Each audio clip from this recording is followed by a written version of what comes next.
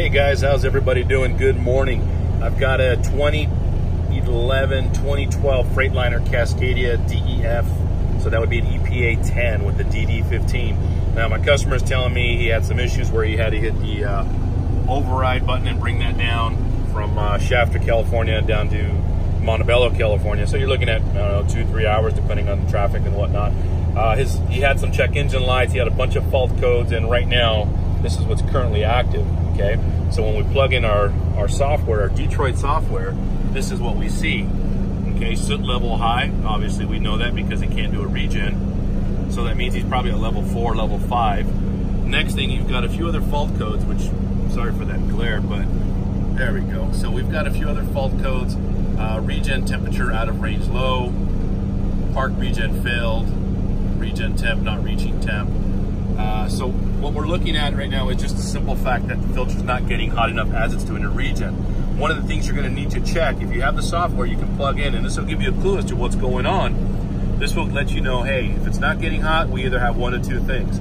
Either something's going on with the doser or something's going on in the one box. But before we get to the one box and start taking shit apart, because it gets expensive, okay, what you want to do is you want to look at a few things. So I'm doing a regen. Now I went ahead and cleaned out the S-pipe, the back of the S-pipe that gets blocked with carbon. Now this one had a lot of carbon built into it. Okay, that's probably why we weren't getting so much diesel being being inserted into the back of the into the filter itself when it's doing a regen. So right now we're doing a regen.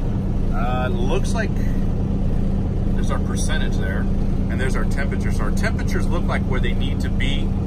And I think that's actually a really good thing. You know, right now the first temperature is the DOC in, there's your DOC out, and there's your DPF out. Okay, so 600, 900, and 1,000 degrees. That's good. There's your doser fuel pressure, okay, your percentage, your PSI. So that, to me, tells me that that was causing the regen issue with the DOC not getting hot enough, or the filter's not getting hot enough. So what happens is you do a regen and it aborts. Regens take about 30 to 40 minutes.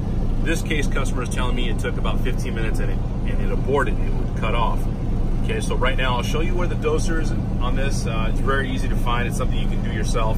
But again, this is what was coming up on the dash on the instrument cluster. I'm going to scroll down to the diagnostics, and you're going to see all the different 5 fault codes. See, EEC means after treatment. After treatment injector. Now, is that your DEF? No, because you don't have a DEF fault code. Okay, there's another fault code regarding the after treatment injector. It's telling you where to look. DPF soot, that means your filter is very dirty. Okay, so those are the fault codes regarding the filter itself. Now when you go to your software, and again, you need someone that's going to have the software. This helps out a lot. It eliminates the guessing, eliminates the spending and throwing money at the truck. So right now, see, level 5, that tells you he was maxed out, and that's that's pretty critical to get to that level. But anyway, I'm going to show you the DPF. I'm sorry, the doser, the DPF doser, or the doser injector, right after this is done with the regen. So right now, it looks like we're on the right path. We kind of hopefully resolve the issue. And again, those are our temperatures. Our temperatures are good. I'll keep you posted. I'll let you know. Another thing I wanted to add to this video, the fault codes that we have, as you can see here, SCR NOx conversion efficiency low. Okay, previously confirmed, previously active. Now what that means is one of your NOx sensors could be going out, either the inlet or the outlet. Okay, now the other thing you're going to need to check is when you're doing a regen, okay, when you have the software, again, you've got a couple different tabs up here on the top. You want to go to the one that says SCR system. Now down here, this is our NOx conversion efficiency. That's telling us it's 0.81, so it's about 80%, which is great. 70%, you're still passing. Other than that, you've got something either going on in your one box, or your sensors are taking a crap, or maybe a few other things. But anyway, I just wanted to show you that. That's our efficiency, 81%, which is good. Okay, very good. You have 90, obviously the closer to 100, the better, but depending on the truck and depending on the sensors and a number of things, that number will either go up or down. See, so now we're at 79%. But again, still passing, so I just wanted to show you that. Now I'm going to go back really quick, and I'm going to go to my DPF system and show you my temperatures. Okay, 638, 1,000, 1,028. That's good. So again, see, we have our doser is working. PSI is a little high. Usually I think those are about in the 20s, but again, 35 is still good. It started off in 40. which means that we probably did have some blockage there on the back of that S pipe. Now, if you can take off that S pipe and actually clean all that out, would be a lot better. But I'm going to show you an easier way, a faster way, and it still works just as fine. Now, you see these little triangles with the exclamation mark, and that just probably means it's refreshing. So I'm not worried about that right now. And again, temperatures are good. I'm going to keep you posted right now as soon as it's done, or let you know if it's done. Okay, guys, so we're still doing the regen, and again, regen takes about 30, maybe 40 minutes, depending on how dirty or what level you are at as far as the soot level. Okay. Now, again, this particular truck was at level 5. Now, one of the things I kind of wish they would do when it comes to, the software, I think only one does it. I think it's international. Anyway, one of the things would be great. It would be like a status bar. Like, in other words, okay, you're now like at level 4, level 3, level 2, level 1, and then back to 0. And you really don't know where you stand until the regen is completed.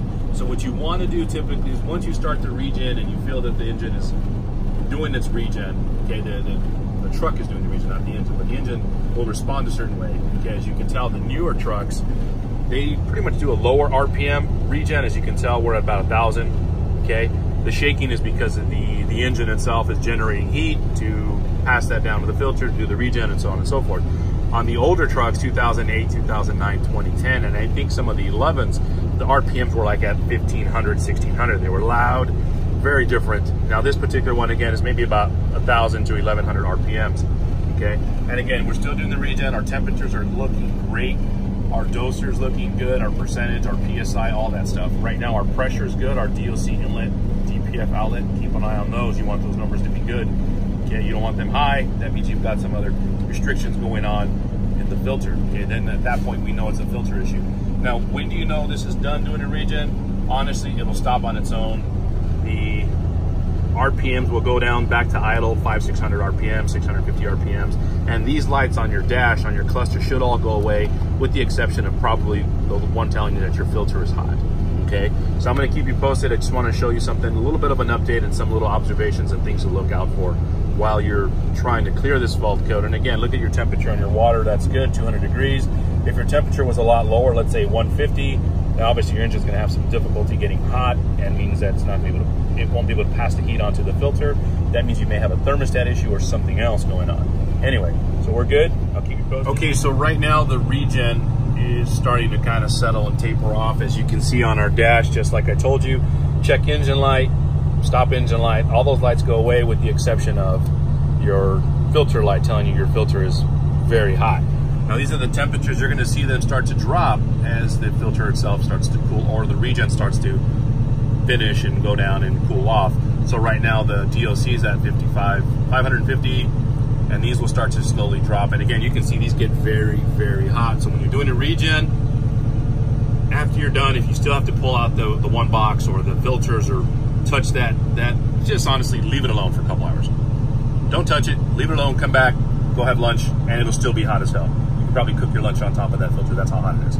Okay, so as you can hear right now, I don't know if you can hear in the background, but the RPMs are now starting to taper off. See, we're going to go right down to idle speed, 600, 590 something. So 600 RPMs. These are going to go ahead and start cooling off. Okay, now they just cool off by themselves. Now, as we're doing a park regen, it's going to take longer because, again, there's not that wind going up underneath the truck and cooling it off. And you're going to see right here that your filter is now at level 0, which means we did a successful regen. And again, that was because the doser injector, okay, the one that's behind the turbo coming off the S pipe, was clogged up or backed up. Okay, it's very common. And again, this truck has, let me just give you a quick little view here, has 673,000 miles. So you imagine that many miles, that many hours, that's a lot of carbon that comes out the back of the exhaust, down the turbo, down the S pipe, and again, eventually it just starts to pile up. Okay, so I want to show you that again. We have a good successful regen, level 0. Right now we only have one fault code active, and that's just because that's something to do with the truck, or on the Freightliner side. Engine ignores ACC control. That's not my problem. That's going to be a different problem for a different day. So as of right now, this is good. We're going to go ahead and clear all the fault codes. Okay, it's no big deal if you clear them. Usually good to leave them before you do a successful regen. So again, once you do everything successfully, clear everything. Some will go away, some will not, but for the most part, most will. So that is a good successful regen. Okay, if you have any questions, hit me up. Like the side view of the DD15. Okay, there's your EGR actuator. There's your turbo. Behind this heat shield is your turbine. And right back in there, I'm going to zoom in for you. Okay, that is your doser injector. Okay, the line that comes to it right in the middle, that is your fuel line. Once you take off that fuel line, it's a 14 millimeter, and you might need a 12 millimeter to hold down the actual injector. Okay, remove those. You can use a screwdriver, coat hanger, something solid that's going to let you get in there, and you can actually push out the carbon. Okay, when you push out the carbon, that makes, that just verifies that it's either blocked, or if it's not blocked. If it's not blocked, well, you got another problem. In this case, it was blocked. We cleared that out, put it all back together, did a regen.